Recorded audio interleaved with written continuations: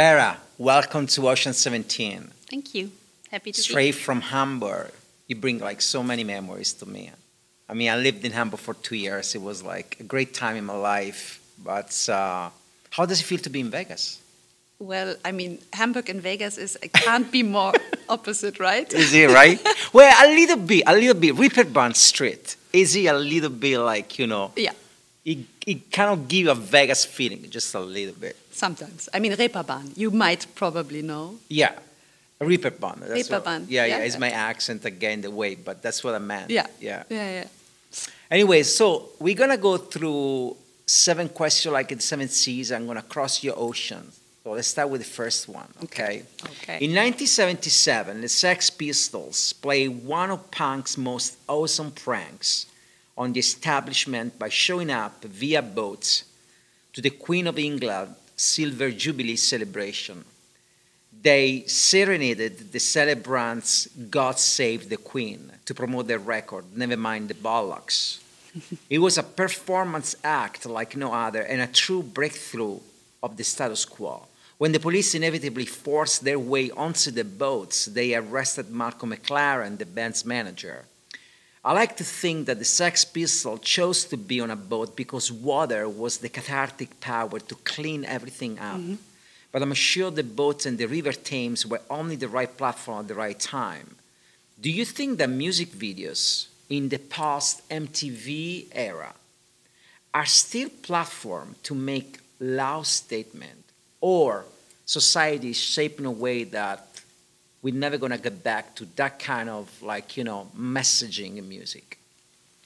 Well, I feel there is still the possibility of using a music video for that. But of course, with all the social media short formats we have right now, starting from TikTok on, it's so diverse what people look and use. It's not so easy to get the message through, I would say, with a music video. But I mean, thinking of what could be an example of the past, I don't know, 1 or 2 years. I remember This is America, the video from Childish Gambino. I do remember Childish Gambino. That's a good example. That's a good example. I love the music. I also love the message, and it was a statement. And I remember when it came out, it was like very loud. Yeah. A loud statement. And it also won a lot of prizes because it was so, it took the power of a music video to be political and point it was definitely an fingers. establishment. Yeah. You know what I loved about Hamburg? No. There are certain part of Hamburg, and maybe because the agency where I was in St. Pauli, Yeah. had that kind of anti-establishment vibe. Yeah, it's true. Well, I think that changed also with... It changed. Yeah, because a lot of these agencies are now also owned by big corporations. It's not so... Look, the 6 degrees of freedom are what naval architects call the 6 different motion floating vessel make. Ships at seas heave, sway, surge, roll, pitch, and yaw. The first 3 are linear motions, while the other 3 are rotating motions. When I discovered this fact, I paused and smiled because I picture a boat caught in a storm and these 6 different ways to move. And I thought that 6 degrees of freedom is the perfect definition. Bridget this to advertising. During production, producers are both caught in a storm of challenges. Do you try to go linear and stay focused, or rotate into chaos before finding your way out of the storm? Let me first ask you, do you have a boat license?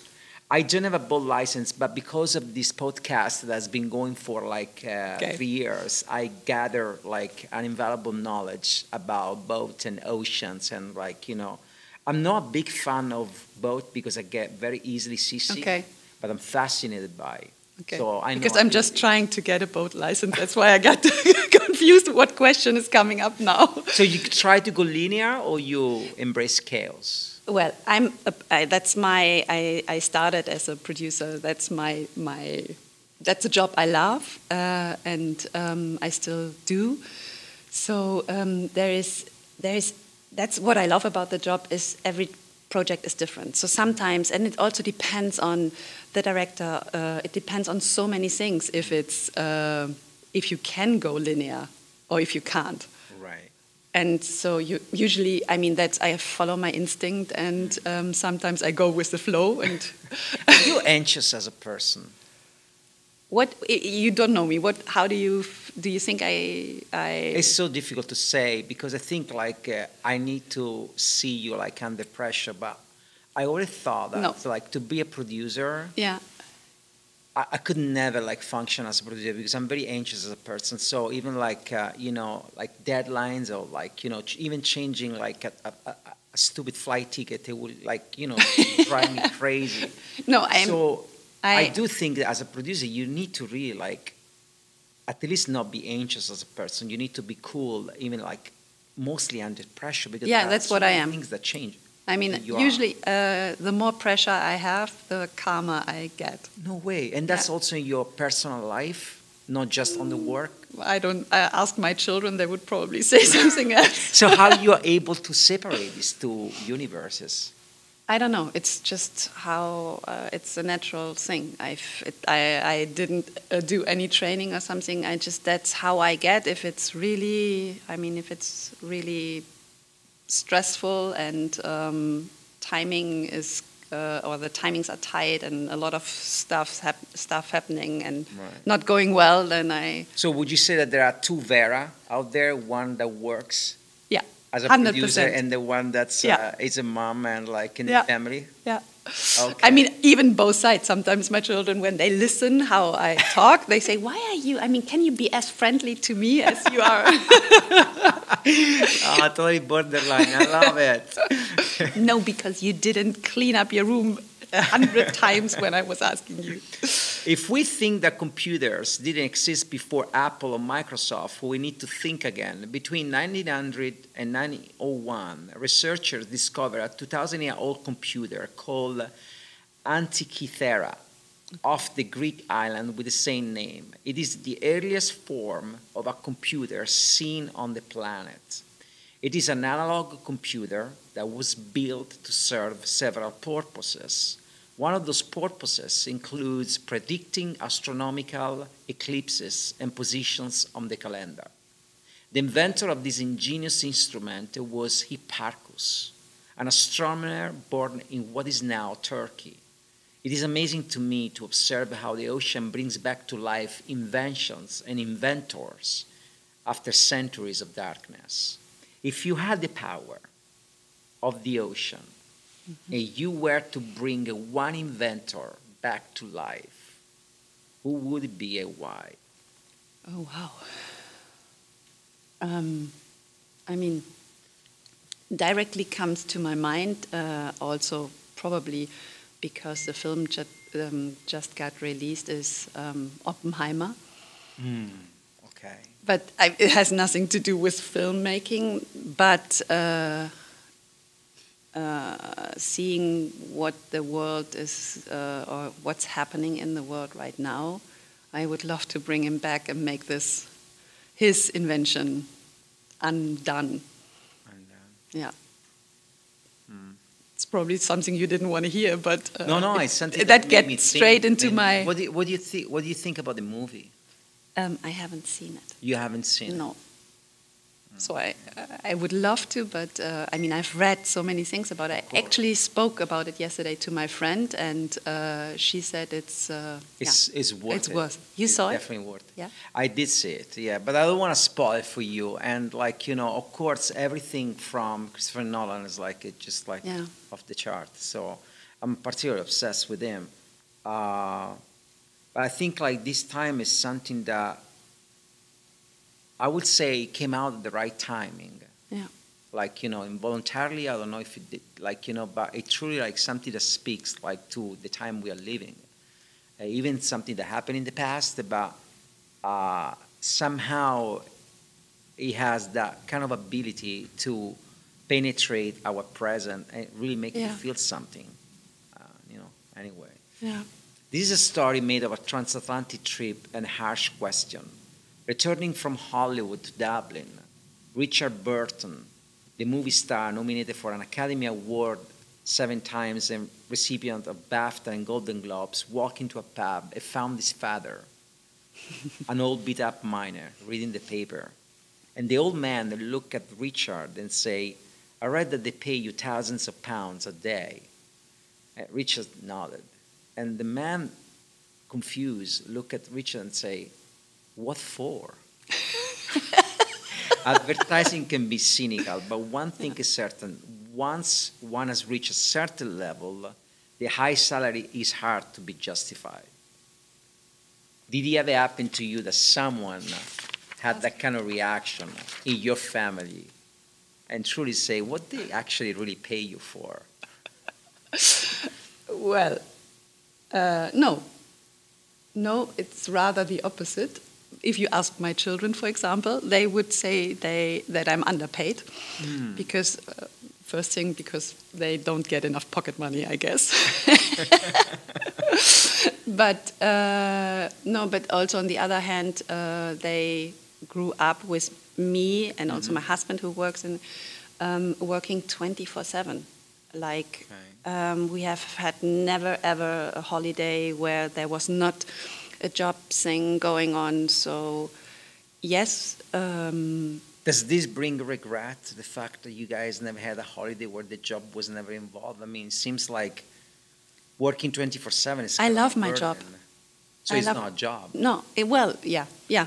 Probably it's not a job. I love my job, and I always felt that that my children seeing this, that money. I mean, somebody has to work for it. It's not for granted. It's not free. Yeah. Nothing comes for free. And of course, I mean, if you, I feel bad. I especially felt bad in the pandemic, seeing all the healthcare people, and still see how much money they earn, which is ridiculous compared to what I do. But I rather feel that they need to get more money than people. That's good. The Drunken Boat is a poem written in 1871 by Arthur Rimbaud. Arthur wrote the poem and sent it to Paul Verlaine to introduce himself. Shortly afterward, he joined Verlaine in Paris, and the duo became a force to be reckoned with.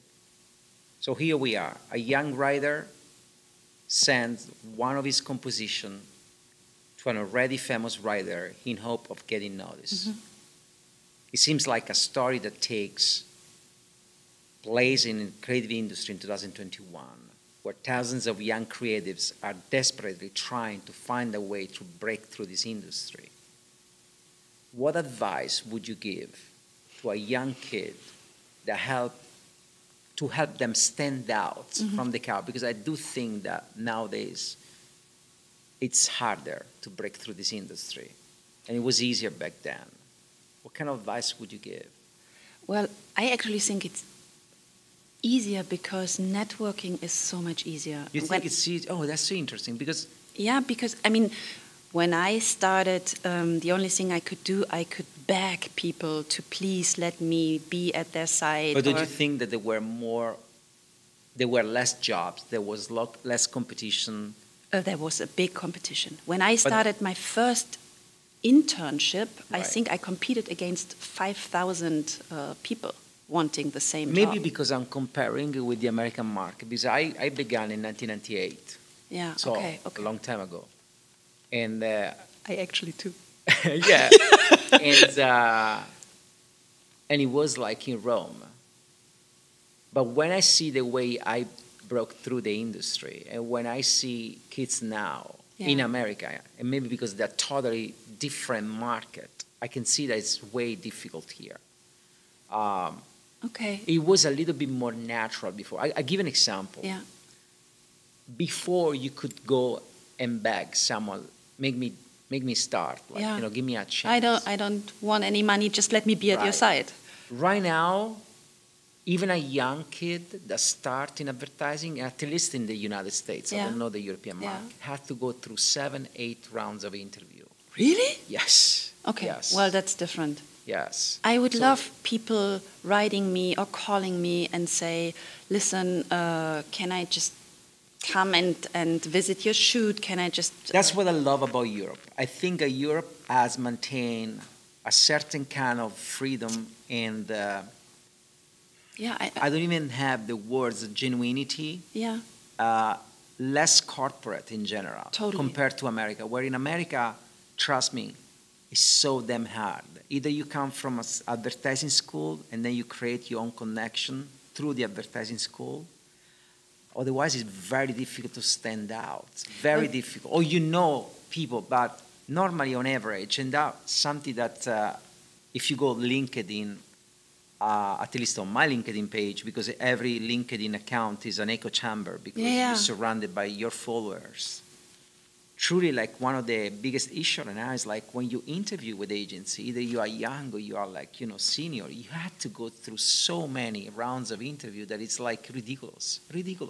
And the agency in America that ask you to do work for free just to show them, to prove them that you are good and Oh, valuable. wow. Yes. I mean, in Germany, of course, it's not allowed. You have Of to. course. You can't. You have to pay. But to answer your question, do you know the Art Directors Club in Germany? Of course, Yeah. For example, they have a mentoring program which is really successful. People like executives from the industry, they offer their time and advice so that you can just apply and you get somebody who will take care of you and help you and advise you how you could or how to plan your career. Here's the advice: move to Germany. Here's the advice. Well, maybe I don't know. Forget the States, move to Germany. That's a good advice. Maybe it's arrogant. No, from but my it could side. be. It could be. I think I don't think it's arrogant. Now, of course, I say it as a joke, but I think one way to advise a young kid that will be, don't just think United States. If you have the chance, the maybe that's possibility, a good advice. why don't you start your career in Europe? So it's easier to break through and you can gather like an international experience right away. So that could be a good example. It's a very good advice, especially in Germany right now. There are so many international agencies. Mother just started. Anthony has so many international teams working on the different. Maybe that's the good thing coming out of here. The Lighthouse is a 2019 psychological horror thriller. Have you ever seen the movie? It's really good. Really? Yes, it's a really good movie. Okay. With William Dafoe. He played a very good role. Okay. The story centers around two people who don't understand each other and find themselves guarding a lighthouse on an isolated island off the coast of New England. The symbolism behind the plot is that the light at the top of the tower represents everything, the knowledge. And in looking into these lights, the two men can finally understand each other. They can break through the barrier of the language. Nice. Our creative industry seems to be going through a very uncertain phase. Nick Lowe, one of the persons that I had on my video podcast, believes that most of the agencies today are baffled and don't know what to do. So I lead the big production. So I'm asking you, as a producer, is there a light on top of the tower that can lead the big production companies to the future, or there is not? And everybody's there like in the darkness. Well, I would say that's probably a philosophical answer. I would say trust is the biggest light for me. I've always trusted in myself and trusted in finding a new way, finding the new tool. Of course, you probably wanted a different answer, like what? No. I want like any answer is like good. It's like any answer is good for me. but I feel that's one of the most important things you should get, and filmmaking will, especially storytelling, I feel will never ever get old or not being wanted, and therefore, if you, of course, we will have. I'm sure we will produce artificial intelligent generated films, but still they need good people to produce that, to write, even if there is also computer generated storytelling. I still feel you need the human touch at some point. Yeah, I definitely agree with you. Yeah. Stories in themselves, like, will never die, of course. No. It's like the way you tell the story will change radically, but you have to have a story to tell, no matter what. Exactly. Yeah. You are the president of the category Production and Post-Production Music Video here at the London International Awards. To me, part of your job is to make craft possible. We talk about craft and the importance of it, but we are less keen on talking about how to make it happen. How you make craft possible. What criteria do you use to judge the best work in this category? Well, it's a combination of course it needs a great idea, the concept, the script, but also I feel the best films are the ones which have a human insight. And if this is well crafted, and that's then on my side and what I love. If that's well crafted, then the combination of these three gets. Do you think that craft gets enough time these days, or everything feels like rushed, even in your universe? Like, do you guys have enough time to craft what you want? No. You never have enough time. No. So you always like have this feeling where when a job is completed, you could have done better, or it could have been crafted better, or. Well, sometimes for sure the timing is killing possibilities. Right. Because it starts with you don't get the right people. If you only have like a week or two to confirm the best crew, then of course but it's probably not the first option you wanted to have. It's probably not the location you wanted to get because you didn't have enough time to think. But that's the nature we all have to work with, right? Vera, thank you so much for being aboard the Transatlantic and Ocean 17. Thank you. Like it was fun. Really good, like sailing through. Yeah. And does the Queen Mary ever sail from Hamburg? Yeah, right. Yeah. I think so. I remember every year we'll go like down to the harbor to see the Queen Mary sailing, like and do like the ocean crossing.